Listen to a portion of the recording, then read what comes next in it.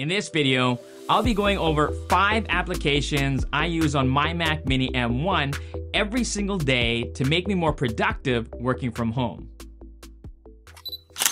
Thank you to everyone that has hit that subscribe button, and if this is your first time to my channel, welcome. This is the Elevate Project. I'm Ryan, to help you with your home office tech and help you elevate your online presentations working from home. So this video was a special request from one of my subscribers, so shout out to you, Hardik Rana. If you have special requests, leave me your suggestions in the comments below. This request was for productivity apps I use the most on my Mac Mini M1 in my daily workflow. I have 5 applications to help me work faster and be more productive working on projects and make it easier to do my day-to-day. And if you watch till the end, I will share 2 Mac features I absolutely love and use daily. Hopefully you find value in this video to help you as well. I'm going to go over all 5 applications in no specific order, starting with Moom. Working on a 49-inch ultra-wide display gives me a lot of screen real estate, and Moom helps me quickly position my windows with customized keyboard shortcuts or snapping to corners, similar to what is offered on Windows. With a lot of Office apps I use regularly on a daily basis, this is so handy and saves me time and increases my productivity. Even if I connect to a different display, it continues to work and positions my windows based on the screen size. Now, Moom can also remember my regular layouts and reposition my workflows to all my windows open that help me work faster. Moom is a paid application, which is around $10 and worth it when working regularly with multiple windows. The second application I use is Grammarly. I love this app because I typically type like I speak, which isn't always grammar friendly. Grammarly has a free version and a paid version. I use the free version on my Mac Mini M1, which extends to my Office apps like Word, PowerPoint, Notes, Mail, and even iMessage. This helps me just type my ideas and thoughts with confidence. This is a lifesaver, which helps me stay professional, communicate effectively, even when sending iMessage and WhatsApp messages. The free version includes spelling, grammar, and punctuation. The paid premium offers everything in the free version and clarity-focused sentence rewrites, tone adjustments, plagiarism detection, word choice, formality level, fluency, and additional advanced suggestions.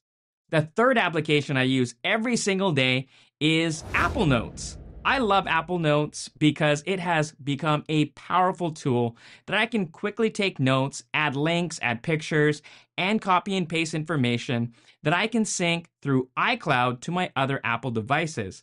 Within the app, I can also create folders, make to-do lists, and password protect any sensitive notes if needed. If you have found any value so far, hit that like button so I know you like content like this one. The fourth application I use is Haze Over. I love the screen real estate that my monitor gives, but can be overwhelming when you want to focus on one application. Other applications can become a distraction and take away from what's important now. With Haze Over, it is a simple application that lets you focus on that app you are working on and dims the rest of the screen. Very useful when you need to just sit back and focus and get work done, especially on an ultra-wide or large display. I like to change the theme of my Mac OS into light mode and have Haze Over do its thing and dim the rest of my display. Like I said, so simple, but so effective.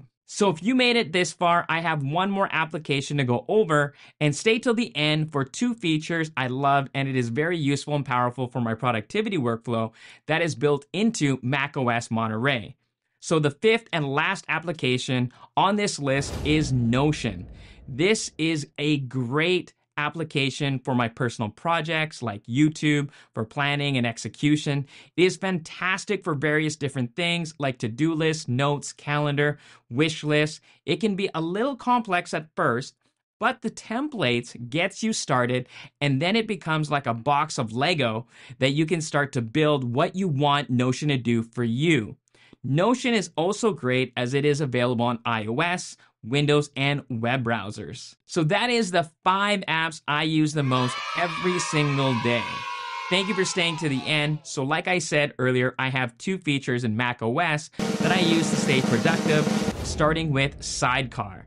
When I need a second or third monitor for online presentations, I just need an extra screen for reference notes, and Sidecar is still my go-to feature. On the Mac Mini M1, it is restricted to 2 physical monitors, and I will sometimes use my 49-inch monitor as 2 monitors with 2 inputs, and then as you can see here, using Sidecar, I have a third monitor using my iPad Pro. It's very useful when sharing my screen, online presentations, dedicating a monitor without a cluttered desktop, and not mistakenly have open windows that don't need to be seen.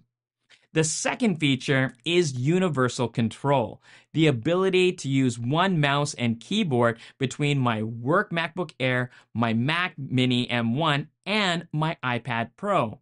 In my workflow, there are certain apps that I can only access on iOS. Without missing a beat, I can simply use universal control with my keyboard and mouse, and I am good to go. So these are the apps and features I use the most to stay productive working from home. If you found value in this video, hit the like button and consider subscribing, and don't forget to hit the bell icon so you're notified when I upload a new video. Be safe, stay awesome, and I'll catch you in the next one.